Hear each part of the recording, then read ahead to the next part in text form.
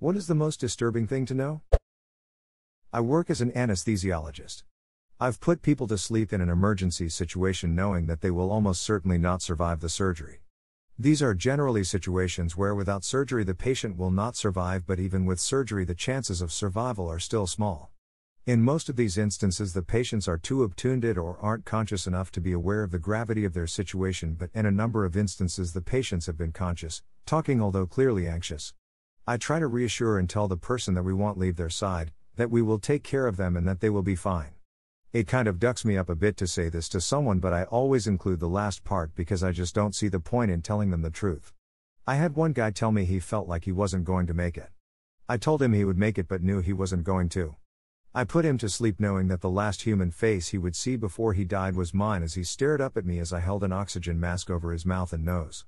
I'd consider myself quite a resilient person, but knowing this stuff is a bit of a load to carry around. Early childhood malnutrition, between ages 0 to 5, causes irreversible loss of IQ, 11 to 20 points, and predisposes people to higher levels of violence. Prefrontal cortex doesn't develop the same.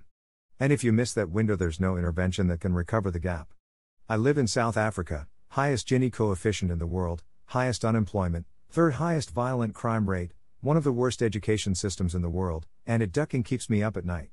I wonder, if we changed nothing except introducing a one nutritious meal per day feeding scheme for ACT, what would happen? It hurts. No need to wonder, it's a proven effective strategy. I actually work in the field on this exact research. If you want to dive deeper, you can look into the McGovern-Dole school feeding programs throughout West Africa and Latin America. The outcomes for literacy, math, overall attendance, and general health by just ensuring at least one solid meal a day are incredible.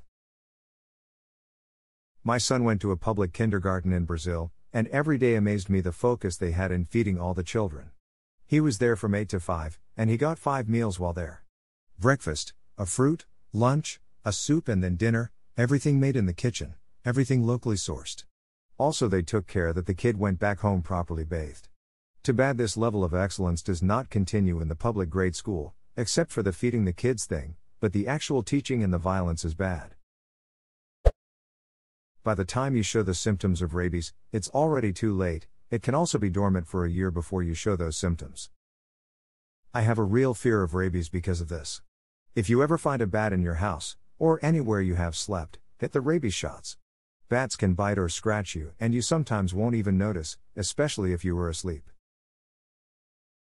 A couple of years ago, a 20-year-old in BC got out of his car and a bat flew at him. He saw it coming and put up his hand.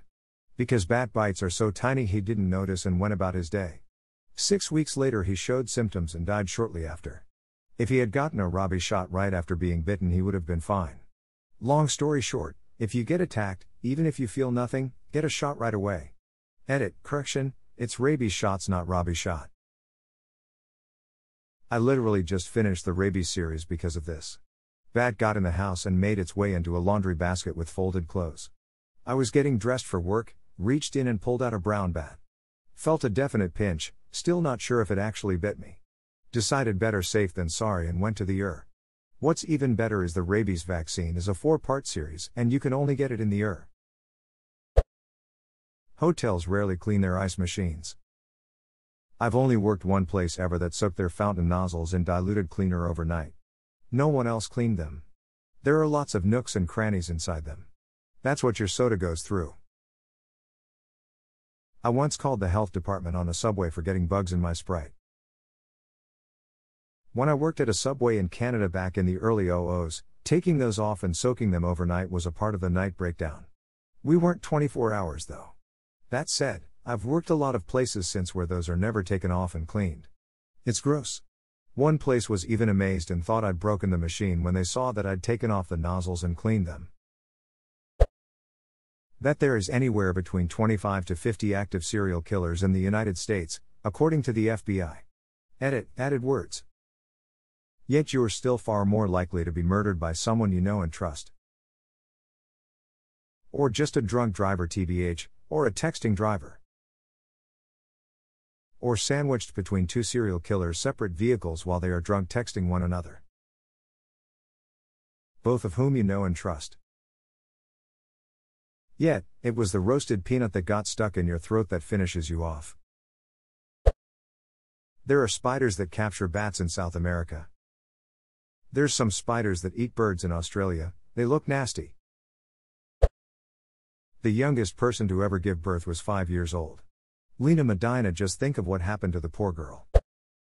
If we see a life-threatening meteor is going to strike us in a few years, we probably, at least at the moment, couldn't do anything about it.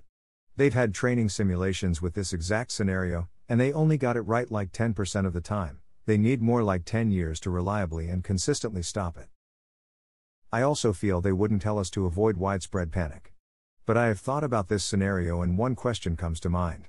If you knew a meteor would hit Earth and it's an extinction level event, would you go where the meteor hits, or to the other side of the planet?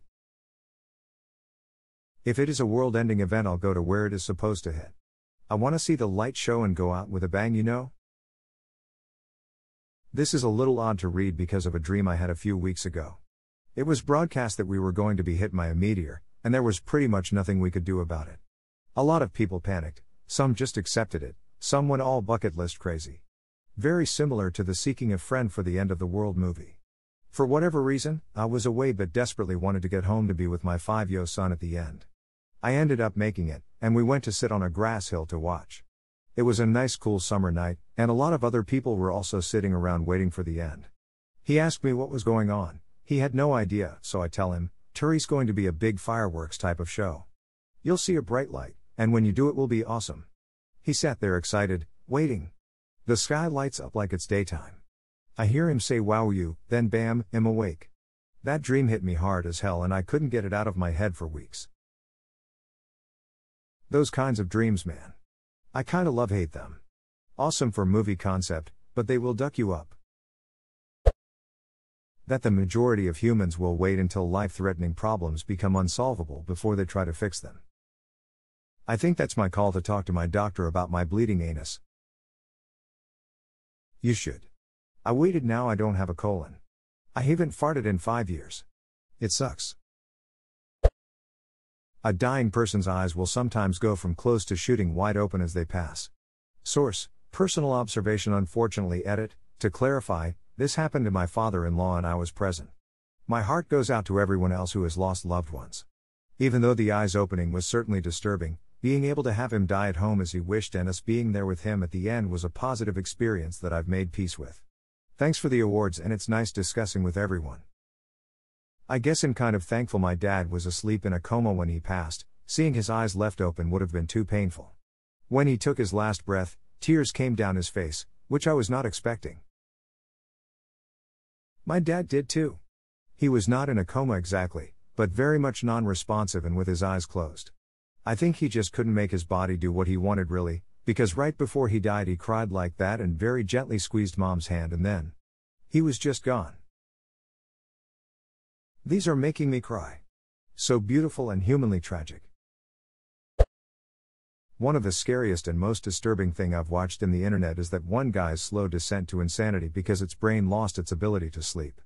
He vlogged regularly until he died. That's one of the most disturbing things I know, that anyone, including myself, can have their last sleep without knowing it. Edit, Ricard Sajian's channel for those who asked. Edit 2, TL, DW, the guy had a UTI. He didn't have insurance so he took an antibiotic.